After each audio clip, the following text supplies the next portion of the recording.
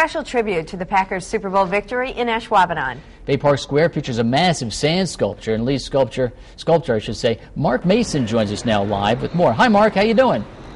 I'm doing great. We're here at Bay Park Square Mall in front of 50 tons of sand. 50 tons? How do you get it in there? 50 tons. Yeah, that was a popular question. Big display doors open up, and a front-end loader came and dropped it right after the game finished up, and you guys beat the Steelers on Sunday. So have you been working on this all week so far? You know, we flew in Monday and started it Tuesday. We'll work on it through Friday, and then it will be on display indefinitely afterwards. Can you give us some of the tricks of the trade, how you keep the sand together and how you sculpt it just so? Sure. Our sand secrets? It's everything you did as a child, packing sand into a bucket, turning it upside down, tapping the edges and pulling it off, except we do it on a grander scale. That bucket is really plywood pieces of formwork that surround elements of sand that we shovel in, maybe a few layers at a few inch layers at a time. And then you can see how square this was with the wood around it.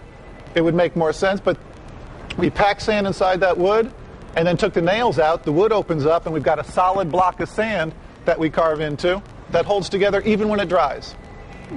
Wow. Now, how long have you been doing this, Mark? I mean, how long have you been sculpting sand? You know, it's been my living for 20 years.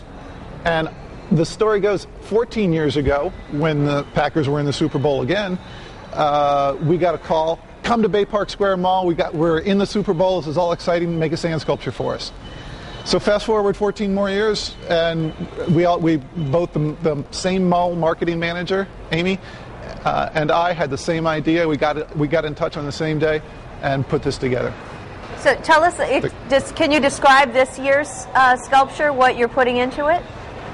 Sure. Well, we've got the 45, which represents this year's, but the Vince Lombardi trophy, the American flag behind it. We've got a player in his Green Bay helmet.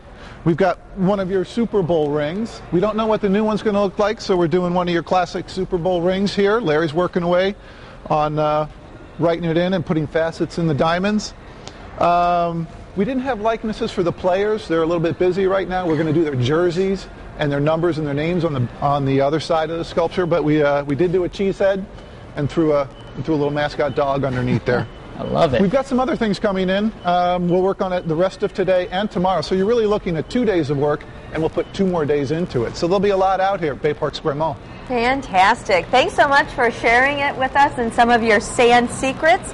And we'll be sure to stop by the mall in the next couple of days to see it all finished. Please do. It's a performance art through Friday, and then displaying this weekend on. Great. Thanks, Mark. See ya.